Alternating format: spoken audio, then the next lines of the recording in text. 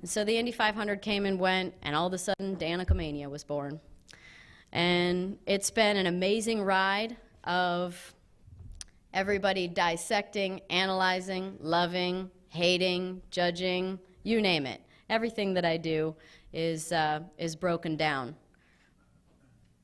But I've learned to really embrace all of it. Embrace all that I am, all that I am, being a girl, being different, being unique.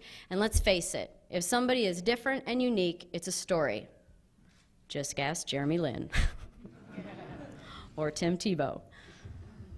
But it's really great, and I'm very fortunate. And I no longer was just Danica Patrick, the driver. I'm Danica Patrick, the girl driver, and that's okay. People ask if I like being called Danica Patrick, a girl driver. And I said, well, whether you call me Danica Patrick, the driver that's a girl, or Danica Patrick, the girl driver, you're saying all the same words, and you mean all the same thing. And it's about intention. If you say it in a mean way, then you know what, I can't help you. But I love everything that it stands for, and I love being unique, and I love being different. And so, you know, I always encourage everyone to embrace all that's different about them, and that really is what you need to use. You need to not hide that. You need to use it and take advantage of it and give all that you have to offer.